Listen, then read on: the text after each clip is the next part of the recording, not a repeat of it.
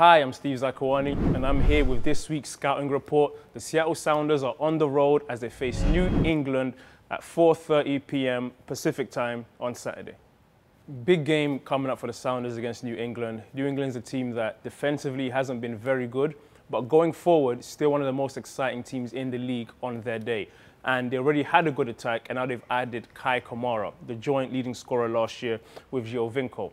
And Kamara is a guy that the Sounders faced recently, very strong and powerful, good in the air, has really good movement, and if he gets a chance, he usually finishes it.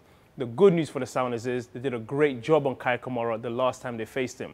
What you have to do against Kamara is deny him space, and you deny the passes into Kamara. Kai is dangerous, he's great, but he depends on service. He lives and breathes off of the service. And so you have to stop the passes into Kai in order to stop him. And the Sounders did a great job of that the last time they faced him. There's no Zakuani this time, but there is Lee Nguyen.